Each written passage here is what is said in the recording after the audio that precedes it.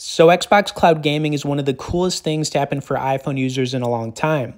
The service was in beta for quite a while, but it's officially live, and I would recommend everyone try it out, especially if you're a hardcore gamer. However, the first thing you need to have is an Xbox account as well as an Xbox Game Pass Ultimate membership to get started. And unfortunately, it's not free. It's $14.99 a month, but once you see how good it is, you're not even going to care about the price. And the first thing you need to do after you create your account is open Safari and then head to xbox.com/play. Then you're going to need to sign into your Microsoft account that's linked to your Xbox Game Pass. And at the bottom of the screen, you want to tap the share button, select add to home screen. And then you just need to find the app on your home screen and sign in once again. Now, if you don't do this step, it's not going to work. So you just have to add it to your home screen. And that's basically it. Now, there are an enormous library of Xbox Game Pass games to check out, and it's pretty incredible. Some of them offer touchscreen controls, but others will require you to have a compatible controller, like an Xbox controller, PlayStation controller, Backbone, or Razer Kishi. And since I'm basically addicted to this game right now, I'm going to run some Killer Instinct because honestly, it's that awesome. Of course, if you guys would like to learn more about Xbox Cloud Gaming or get on our iOS newsletter where we send out 1 email a week, we'll have some links below in the description. For now, let's run it.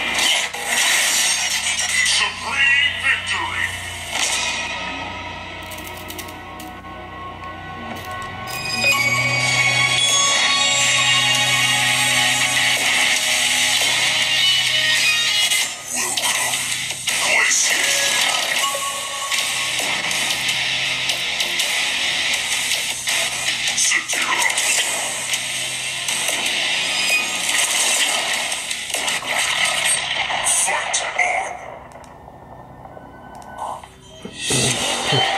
on!